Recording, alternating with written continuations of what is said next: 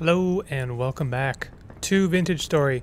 This one starts with a bit of a whiplash because I actually started playing before I realized I wasn't recording. But you didn't miss much. I pretty much just left the house and in search of some valuable ores, and look forward to that. I mean, like, that's going to be the theme of the next few episodes, is in search of valuable materials.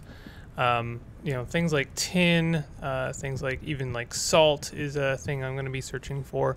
Lime, like really just like necessary materials that I'm having just the worst time trying to find. But the theme of this episode is going to be building a roof, putting a roof over our head. We are rapidly moving into winter time, and it's getting colder, and if you don't have a roof over your head, then you will start freezing, and if you continue to freeze, you will die. So as much as death doesn't have a very big penalty on me, I would like to live play the game as if I am trying to survive. So we're going to be building up the house, and over the next few episodes, the house or the cottage or whatever it is I plan on calling it, is going to be undergoing some major improvements and upgrades, and it's going to start to feel a little bit more like a place that I live in, and less of just a theory or a concept that I aim to improve. So there's our first problem, is we've got ourselves a temporal storm, not temporal storm, but temporal gateway, whatever they're called, portal, spawning inside of our house. That's because it's too dark in our house, so we got to make some lanterns. That unfortunately uses up a bit of our fat, but it's not like we're using the fat for anything else. We can use it to do leather tanning, but that's another thing we're going to be working on, is tanning leather without the use of fat. That is a lengthy and very in-depth process, and I don't actually have the resources to do it yet, but it's something I'm going to attempt to improve. But anyway, now the house or the cottage is looking a little bit less dim. It's still pretty dim. The oil lamps, the main benefit of the oil lamps is they never go out, unlike torches, but they don't have a huge range of light, and you can see actually enemies are spawning on our roof. And right now, when the roof is half built, that's kind of a problem, because basically we're getting rained. It's raining dwellers as it is. So that's a problem, and I'm working as quickly as I can to fix this problem. But everything's a process. I've been I generally play with a friend in Discord watching me play the game, and I kind of describe everything in Vintage Story is a process. You can't rush anything. Nothing in Vintage Story can really be shortcut or like solely focused on. Like that's sort of the nature of survival. You have to make sure you're tending to a lot of different things at once. And I'm already a person who is prone to getting distracted, so Vintage Story is sort of the perfect storm for basically providing me with very efficient distractions. So I never tend to focus on one task, and that makes doing a Let's Play pretty difficult, but because I think that something sort of a strength of a episode or a Let's Play is having some kind of theme or single focus. So this episode we're building a roof, but there's many other things going on, including me trying to put the cellar together. So now we have shelves in the cellar. I really like these shelves, but they are not long for this world. The cellar is a ongoing process like anything else, and eventually I will attempt to improve it, upgrade it, if it is just functionally improving or aesthetically improving. Aesthetics are something I kind of struggle with. I'm not much of an architect when it comes to these kind of games, voxel based games. It's something I really do want to work on in this series because I do want to end up with something aesthetically pleasing when it comes to finishing this cottage. So I have a couple of concept references in mind when I'm designing, but right now and for the next few episodes, I understand it's basically just going to look like a big old warehouse and not very pleasing. But, you know, trust me, it is something I'm going to be working on, and we will eventually end up with something that isn't just a big old rectangle in the middle of the field. So I don't take this for granted. So I'm like, you know, I've played a few sessions since editing this episode, and berries are not something I take for granted anymore. Berries are long gone now. Spoiler alert, winter is well upon me, and you know, these last couple of berries, which I kind of end up squandering, are a blessing, and they... Ooh, I forgot about falling into this little cavern. This is really good what happens here. Is I fall into this cavern, and I'm like, okay, what do I do? How do we get out of here? All right, dig up. Well, we just dug up into a pond, and then of course the dwellers that were chasing us, you know, come down. So I end up switching places here. First was one dweller, and then the other, and yeah, so he ends up down there, and I end up coming back up here. But that doesn't matter because where am I going? Where am I jumping? Oh, back into the cavern. Really good. Just solid A+ work right here is me jumping into the cavern several times. And I can't even get out because you can't really swim upstream like you can in Minecraft. I know I just did, but it doesn't always work. You get a one little burst of energy, and then that's it. So if you didn't make it up the stream in that burst of energy, then you are kind of just waiting, not waiting, waiting. So I had to kind of dig my way up. No, dig up. Yeah, you know what I mean. So plug that hole right away so I don't jump into it again. And I don't think there's much of value down there, but I could be wrong. So I'll be chopping down a lot of maple trees. You're going to see that on and off again. And also dying to many wolves. Get ready for that. The reason being for that is I wanted maple to be kind of our go-to wood when it came to, you know, building in the cottage. Like, I want the walls to be basically granite, clay stone, but I want the interiors or anything that is, you know, made from wood to be made out of maple.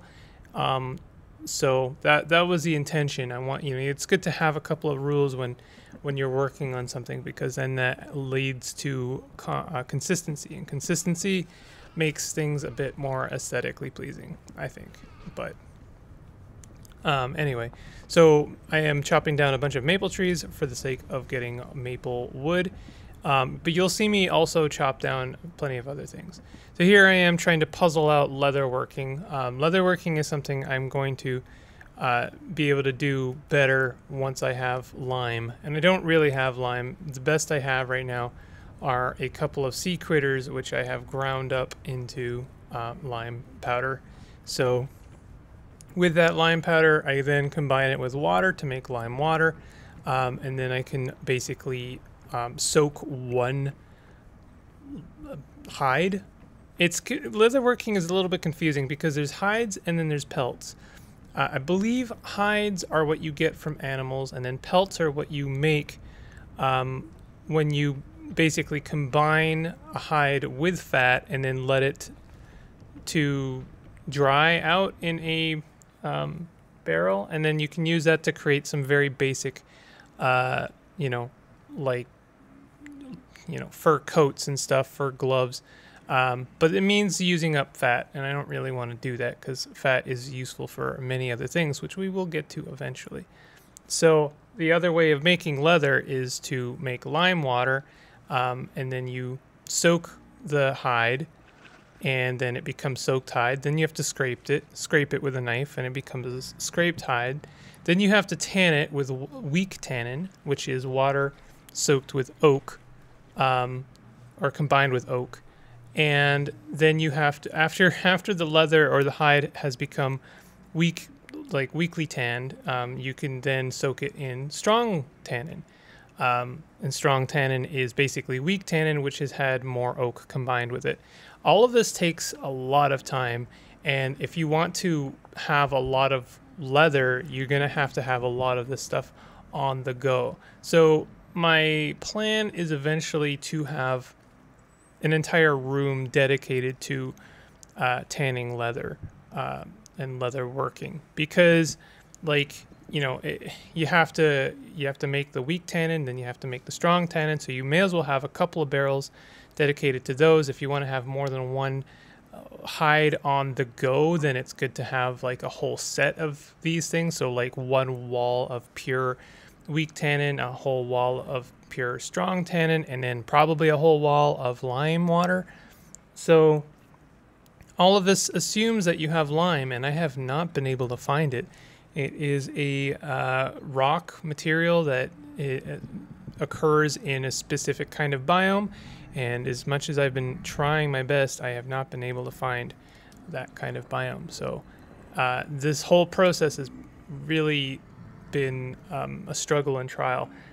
It is just the luck of the draw, and it is down to how the world was generated, and I generated a difficult world to live in, and that is creating some unexpected challenges. But I think that leads to maybe the entertainment of this series of trying to survive in this kind of environment. So I hope that you do enjoy that. So we finally got to, I'm making some more pies, but I also realized that you can customize them, which is kind of fun. I really love those kind of details and touches of detail when it comes to this game. There's my wine that I accidentally sealed, but you know, the nice thing about wine, there's a couple of things. You can make wine from berries or juice, I guess, but that doesn't have as much nutrition as the juice. It has some, but the nice thing about it is it keeps for far longer. And then eventually you can make brandy, but brandy has no nutrition basically, or at least not very much berry nutrition. It has calories, so it is worth having, but it doesn't have any of the actual fruit nutrition that you need. Here's our temporal storm. I was asked to include a bit more of this effect. If you're curious about the temporal storms, all I'll say is that they're kind of boring. Like, it's just, they just spawn a lot of creatures where creatures are prone to spawning, so basically where there is no light. So fortunately I have a light in my house, and so therefore no monsters end up spawning here. The weird temporal effect is interesting. It's very wavy and weird, and it kind of adds a weird wobbly dissonant effect to your sound, and I think music, maybe just the sound, but either way, that's the temporal storms. And they also wear on your gear. The gear is at the bottom middle, and you will kind of have to worry about that at a certain point. I have only undergone light and medium temporal storms, and I have never gotten anywhere close to seeing that temporal gear like drain completely. I think when it does, then you get teleported to the Rust world, which is an interesting and novel experience, but it's not something I really want to experience just yet. Here's me toying around with the chisel again. The chisel is going to become a major player in the customization of this cottage, in making it feel more like a cottage. And I really wanted to give the corner walls a bit of trim, so therefore that's why I'm putting this maple wood in the corner. I just have the one corner, and spoiler alert, I'll continue to have just the one corner for the next 3 episodes. So if that bothers you, I'm sorry. Like I say, I'm working on other things and I'm prone to distraction, but I will eventually get to it. That is a big, simple promise right there, bud. So after the temporal storm, wanes, then you tend to have a bit of a congregation out waiting for you outside. So you can either run away from your house and do some chores out in the wilderness, like gathering wood or supplies, and then wait for them to despawn, which is the most risk-free option, or you can fight them out, and generally your reward for doing so is maybe a little bit of extra flax fiber, which is actually, you know, kind of worth it if you do get it. And I did get lucky at some point and get a rusty gear, but that'll be in the future. Here's me trying to prospect. Prospecting is something I do not figure out for quite a long time. So this is me trying desperately to figure out how prospecting works.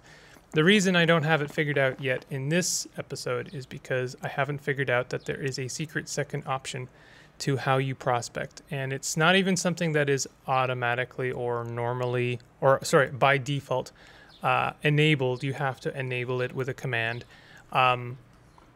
This isn't really a tutorial series, but I can go through it once we get to that episode. But basically it means that you switch from figuring out what kind of resources are available in the chunk, if you're familiar with how chunks generate in these kind of games. So that would be like basically, I forget the term, but that's one form is you know the percentage value of like what kind of metals or resources have spawned in that chunk. And then the other form is it will tell you if you are within you know, like 8 blocks of certain materials like copper, tin, bismuth. So that's the other one, and that one is really important if you plan on trying to find materials, because mining in Vintage Story is much different from Minecraft. As I say, you can't really just mine in a direction and hope for the best, because materials, resources, ores, they're much less common in Vintage Story than they are in Minecraft. And your pickaxe is much more valuable, so you're much better off trying to figure out how to suss out where the resources are rather than just kind of blindly digging through the earth, because that's not going to get you anything and you're just going to burn through your pickaxes. It's also going to burn through your life, like your real world life, like how much time you're spending playing the game and trying to get some tin. I mean, I've been using the prospecting pick, and I haven't even like been able to see signs of tin. So imagine if I was just digging through the ground, hoping for the best, and finding nothing. That would be seriously a buzzkill. I do have a mod installed, by the way, which gives me those purple squares, and that just ensures that I don't have to mark on the map what kind of resources are available. I can let you know which mods I have installed if that is of interest to you, but basically if you look up anything about using the Prospector's Pickaxe, most videos will recommend this mod to you. It's very easy to find. It's like the most common and well-liked one. Here's me trying to get salt. This will be a thing that I get very salty about, haha, teehee.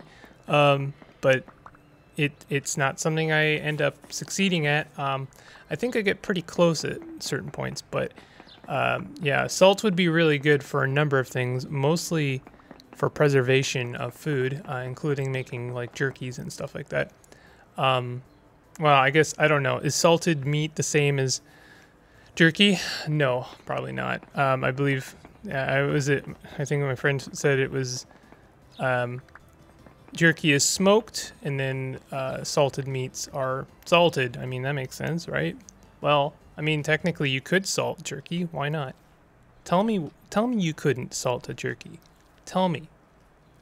Anyway, this is the last berries you'll see me collect. And yeah, I mean, oh, and this was a really nice discovery. I managed to find some suvite. Suvite is a indication of an impact zone, which is an indication of meteorite, meteoric iron, and meteoric iron is very important for the late game, although I won't be able to take advantage of it for quite a long time. As you can see, I need at least a tier 4 iron pickaxe in order to claim the stuff. So it won't be for a long time that I'm able to make use of that. Meteor in all caps, love that. And I managed to find some brown coal. Brown coal will become useful and important as well. Although I don't know if I take advantage of that for quite a while either. you're going to see me kind of floundering in the next few episodes. I am in a slight growing pains between tiers of technology. I don't know what you could say I'm in. I'm not quite in the Bronze Age because I don't technically have any bronze. So, you know, I'm struggling to get to the next phase. But anyway, there's our soaked hide, and then I can scrape it with a knife, and that makes a scraped hide. Let's see me do that. There it is with a knife. Bingo bongo, scraped hide. And eventually we will turn that into a leather scrap. A singular leather scrap, which will become useful for something very specific, but I will not spoil what.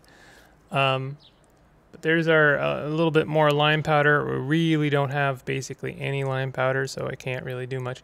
And there's me throwing the rest of our food in these vessels, which do quite a bit for preservation. And making a bit more juice. I think this is the last of the juice that I end up making. I think I'm not sure if that's blueberry or something. I can't remember. And I throw the rest of our like mining supplies into the smithy chest. I do really appreciate the look of the cellar as it is now, but it will change quite dramatically, and I kind of like what it becomes. But anyway. That'll do it for this episode with a roof over our head as we rest our weary head. I'll see you guys next time. I hope you enjoyed it. If you did, hit that like button, and I'll see you guys next time. Take it easy.